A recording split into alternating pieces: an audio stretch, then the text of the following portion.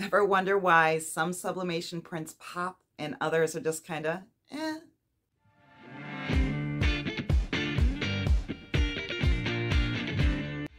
I'm gonna let you in on the secret today, so buckle in and stick around.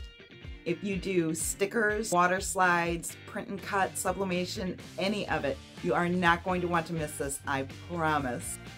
The Image Effects panel in Silhouette Studio is a powerful tool that can help you to enhance all of your images and make your end products look amazing. Hi, I'm Brenda Lambert. I'm a TJC licensed instructor for Silhouette, and I hope that you're going to join our little crafting community. We would love to have you. Now, there is a lot of information to cover today, so if everyone's ready, let's do this.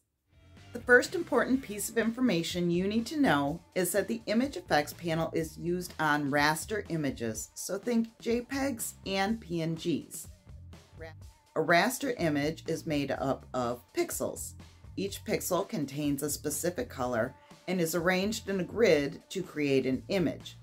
Raster images are resolution dependent, which means that the quality of the image is determined by the number of pixels per inch or dots per inch, which is DPI. The higher the DPI, the better the quality of the image. Raster images are commonly used for photographs, digital art, and web graphics. Now, on the other hand, a vector image is created using a mathematical equation, geometric shapes such as lines, curves, and polygons. Vector images are resolution independent, which means that they can be scaled up or down without losing quality. Vector images are commonly used for logos, illustrations, and graphic designs. So a vector file, you want to think SVG, DFX, or Silhouette Studio files, cut files.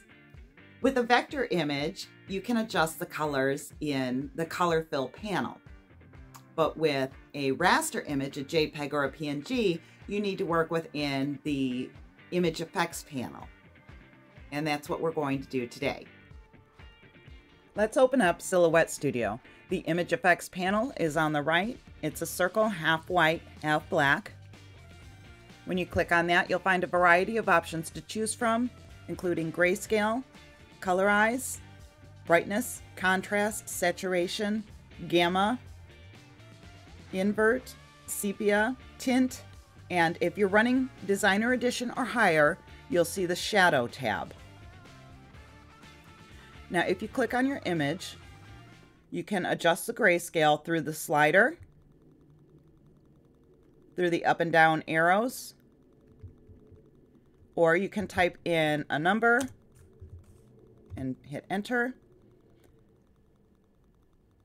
When the slider is all the way at 0, your image is in full color. When it is set all the way to 100, the image is in black and white. When you have your image looking just the way you want it, you want to click apply.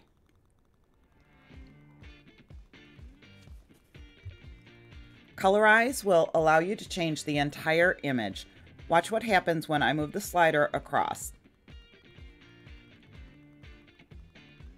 It goes through the entire color spectrum. You'll want to play around with this one. There's so many possibilities. In the next tab, you'll find brightness, contrast, and saturation. I feel like these are the most used.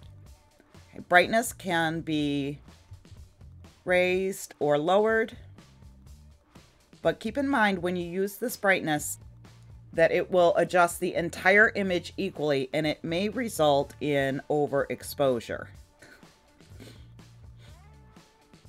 So there's the brightness. Now contrast adjusts the differences in the colors.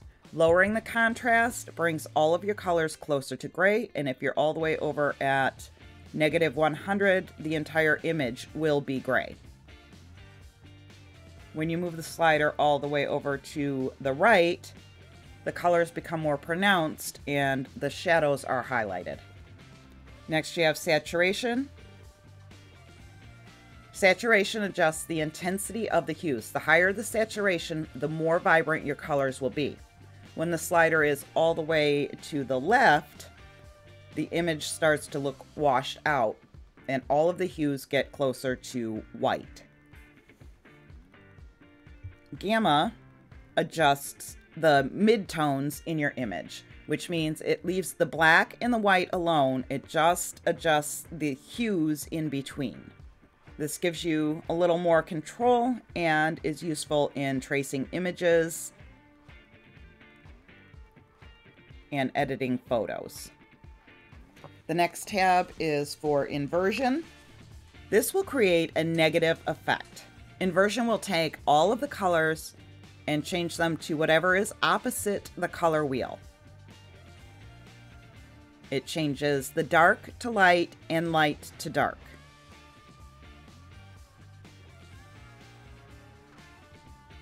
Move on to sepia. That gives your images that vintage look. It gives it a brownish tint.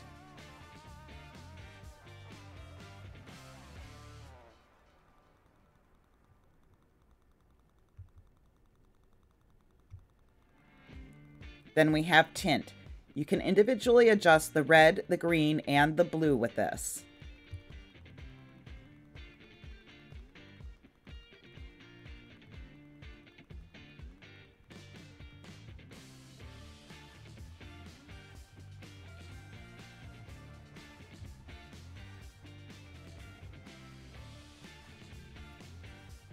And again, if you are running Designer Edition or higher, you have the Shadow tab.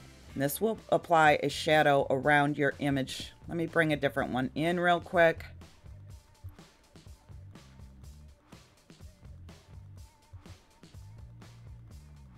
Okay, I have my auto trace on.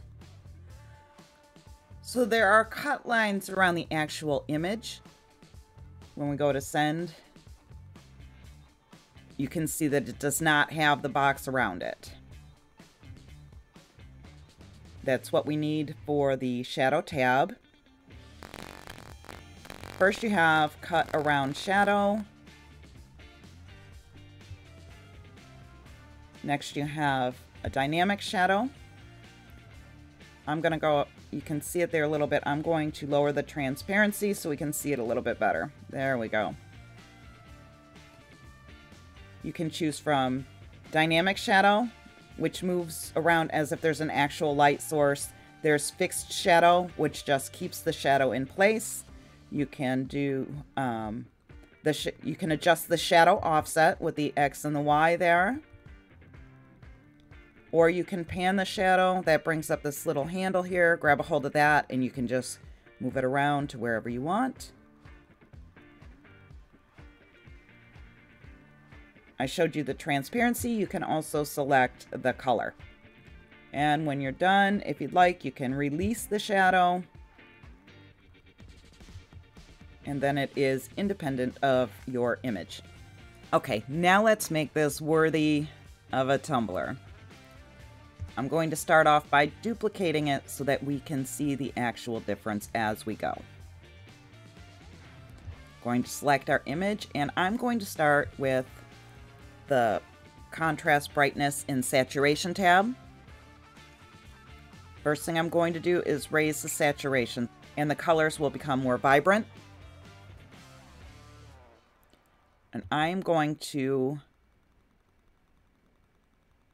raise the contrast as well.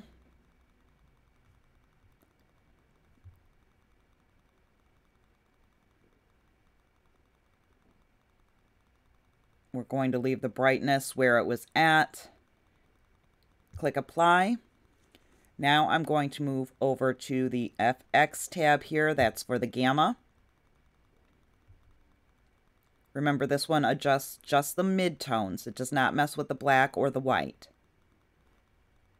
I'm going to click apply. That is a huge difference. Now let's look at the printed versions. Notice the one on the right looks a little bit washed out, whereas the one on the left is a little more vibrant. The sparkle from the glitter comes through quite a bit more on the one on the left. And we are going to look at the actual tumblers. But first, I'd like to invite you to hit the like button. It helps me out a ton, and it pushes this information out into the YouTube universe so more crafters can find it. And if you're so inclined, go ahead and hit the subscribe button while you're at it. Join our little crafting community. I try to put something new and exciting out each week. So without further ado, here are the two different tumblers.